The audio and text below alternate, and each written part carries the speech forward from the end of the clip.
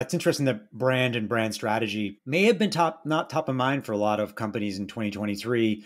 The focus, maybe the obsession was with leads and sales. And I think one of the challenges you mentioned is quantifying the impact of brand and brand investments can be difficult.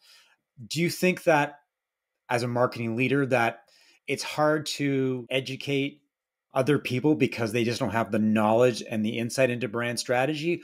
Or is it that they're more focused on the direct correlation between if I spend X, Y is going to happen?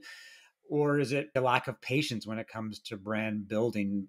What do you see as the biggest challenges when you're trying to wave the flag for brand strategy inside any organization? The simple answer is absolutely the measurement piece. I Mm. think it's a combination as far as what you asked, whether it's the education piece or the being able to measure. And when there's either lack of education or just lack of buy-in, it always comes back to the measurement of how do we know that is working.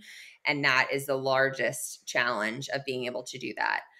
I have had the fortune in this role at Drift, having joined the company when David Cancel was still our CEO and then transitioning to Scott's leadership, of having both very supportive CEOs that understand marketing and also have seen the value of branding in the business performance. So I would say I'm further up that hill, pushing the boulder than other marketing leaders are perhaps, but that's also critical to have alignment, not just with the CEO, but across the entire team and be able to communicate and demonstrate qualitatively through things like customer feedback rather than quantitative feedback when those exact attributable dollar in, dollar out metrics aren't available.